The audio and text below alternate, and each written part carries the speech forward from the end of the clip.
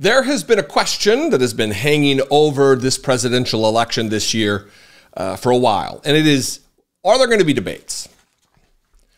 I've been on the other side of the argument that debates are unnecessary with Donald Trump because he doesn't participate in good faith. He shows up with COVID, attempts to kill the future president of the United States like he did with Biden in 2020. Also, there's just a nature of presidential debates that are not informational. It's a Sunday, Sunday, Sunday, come down to the monster truck rally. That's kind of the vibe of them. They don't get to policy. They don't get to actual differences between the candidates, especially when you have Donald Trump as a candidate, as a participant in the debates. Well, it was announced today by Joe Biden that he is willing to debate Donald Trump twice. And I'm going to get to this letter. There's actually a letter that buoys my spirits that maybe we are going to see a good debate this time. And Donald Trump will be further embarrassed because it will outline his inability to function or speak in specifics about what his desires are for the country, since he's just a nebulous blob that yammers on. First, though, I want to show you this tweet from Joe Biden. Got a lot here. He tweeted this morning at 8 a.m.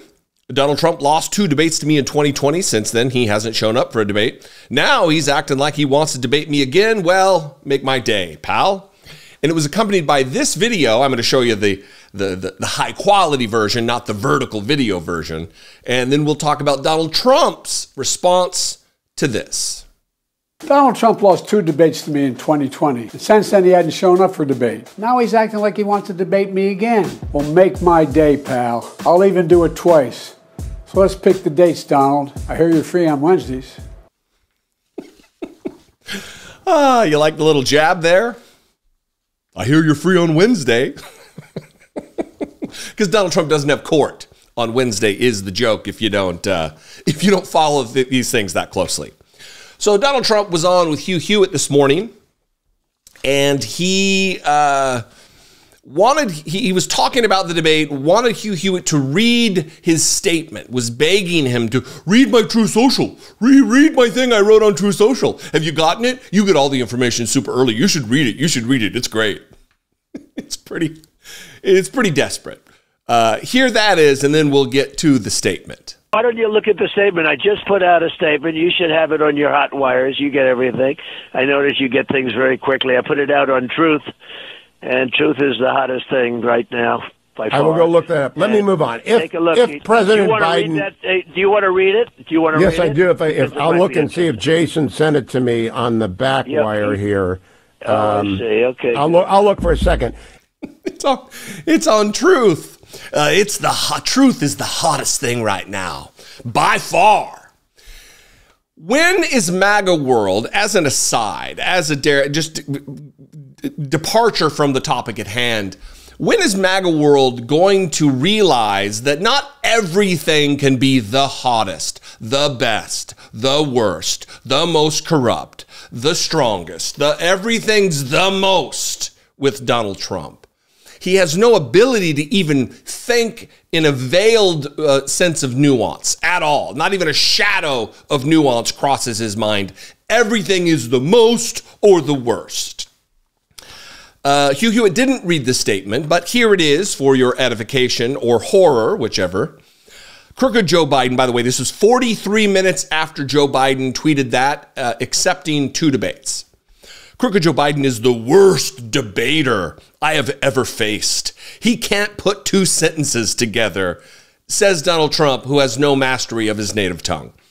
Crooked is also the worst president in the history of the United States, quote, by far. You see it? By far. Just like Truth is the hottest thing going right now, by far. Joe Biden is the, what did he say? The worst president by far. It's time for a debate so that he can explain to the American people his highly destructive open border policy, capitalized each word for some reason, new and ridiculous electric vehicle mandates, capitalized for some reason, the allowance of crushing inflation, capitalized for some reason. High taxes, capitalized because he is an idiot.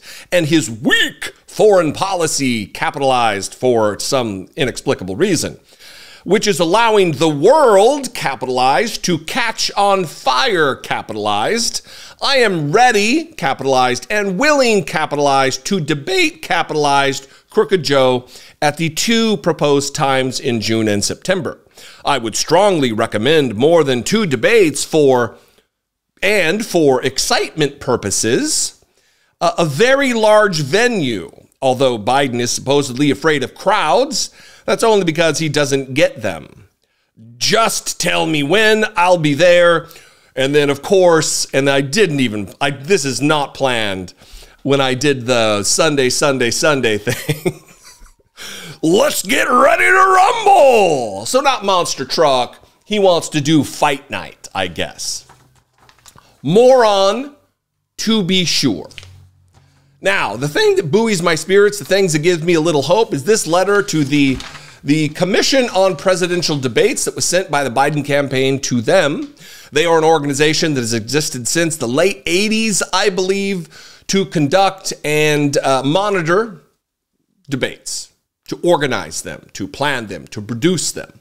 And Joe Biden is sending this letter saying, we don't need you anymore. In fact, your efficacy has faded. Your usefulness has expired. Those are my words.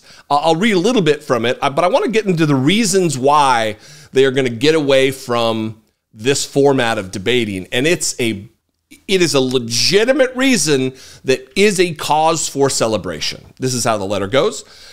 Dear Commission on Presidential Debates, President Joe Biden believes the interests of the American people are best served by presidential debates that offer timely and relevant information to help inform voters before they make their choices and to allow a head-to-head comparison of the 2 candidates with a chance of winning the election. To that end, President Biden recently said he intends to debate former President Donald Trump in 2024 and intends to debate him twice. Vice President Harris also plans to debate her eventual opponent. For his part, Donald Trump has announced that he is prepared to have these debates anytime, anywhere, quote unquote. The purpose of this letter is to provide notice that the president, meaning Joe Biden, will not be participating in the Commission on Presidential Debates announced debates in 2024 and plans to participate in debates hosted by news organizations. There are a number of reasons why the years-long presidential commission model for these debates is out of step with changes in the structure of our elections and the interest of voters. The reasons for this include, now, these reasons are the thing that gave me hesitance about whether or not Joe Biden should accept to debate Donald Trump in the first place. First of all, just on its face, unrelated to this, is Donald Trump refused to debate even his competitors in the primary. He's a coward. He cannot face scrutiny. He goes to make things a spectacle. So the fact that he wouldn't even debate in the primary should be reason enough to say, well, you're not taking this seriously. We're not going to debate you. But these reasons are fantastic. First, they write, the commission's schedule has debates that begin after the American people have had a chance to cast their vote early and doesn't conclude until after tens of millions of Americans will have voted already. The commission's failure yet again to schedule debates that will be meaningful to all voters, not just those who cast their ballots late in fall or on election day, underscores the serious limitations of its outdated approach. So I agree with that. But it's not the main thing that has given me pause about the structure of modern day presidential debates. And it's this right here. Second, the commission's model of building huge spectacles with large audiences at great expense simply isn't necessary or conducive to good debates. The debates should be conducted for the benefit of the American voters watching on television and at home, not as entertainment for an in-person audience with raucous or disruptive partisans and donors who consume valuable debate time with noisy spectacles of approval or jeering. This is fantastic. How often have you watched a presidential debate and been bothered, been irritated by the fact that the crowd is gobbling up time that you could spend listening to candidates talk substantively about policy? This would avoid that. You're in a quiet studio with production staff, no clapping, no booing, no chanting, no bullshit. Just two candidates talking about issues that impact your life. You see, Donald Trump's not capable of that. The other thing is about the rules. In years past, Donald Trump, well, not in year, every single debate, Donald Trump breaks the rules, flouts the rules, runs his mouth when it's not his time, interrupts. And up to this point, no one has done what they should do, which is just cut his mic. You turn it off. And this is something that they could do. Third, and then we'll wrap this up. Third, the commission includes rules that candidates were called upon to follow, and yet it was unable or unwilling to enforce the rules in the 2020 debates. The result was far from, indeed entirely inconsistent with, the orderly and informative process the voters deserved in 2020, and should be able to expect in 2024. Now, 2 dates, and then we'll wrap here. But there is a dig in this letter. I should have led with this to keep people around. All those people who aren't here anymore, they clicked off. There's a great dig in here. But they're proposing presidential debates in June and then in September. Tentatively, that's what they're looking at right now. But I love this sentence right here.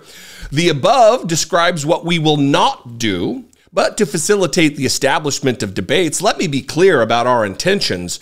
We believe the first debate should be in late June, after Donald Trump's New York criminal trial is likely to be over, and after President Biden returns from meeting with world leaders at the G7 summit. Really drawing a stark distinction between who the people are that are running for president this time. You got Donald Trump, who's on trial, criminal trial, facing dozens of felonies.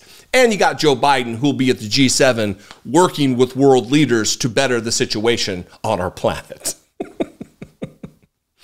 And then they say September. And it's signed, sincerely, Jen O'Malley Dillon, President or Biden for President campaign chair. Good news. I guess, I mean, I'm just giving you the rundown here with a little bit of color, but I'd love to know what you think. What is your take on presidential debates? Do you have the same frustrations I have? Did you have some of the same trepidations going into this that maybe Joe Biden shouldn't be debating Trump because it is just meaningless and his energies could be spent elsewhere? You can leave a comment below. We can have a conversation there. You can also call, leave me a voicemail, 714-576-4054. Of course, you can email me as always, daily@dollemore.com. And I would invite you to help me make these videos, help support my work. Click the join button below. For $1.99 a month, you can become a channel member right here on YouTube. You can also go over to patreon.com/IDoubtItPodcast. Same deal, $1.99 a month. You can help support this work, produce these videos, help me reach 20 million people a month with this information. I would appreciate it. Follow me on social media. If you share this video, tag me there. I would appreciate that. And I will see you next time. Be genuine. Take care of one another.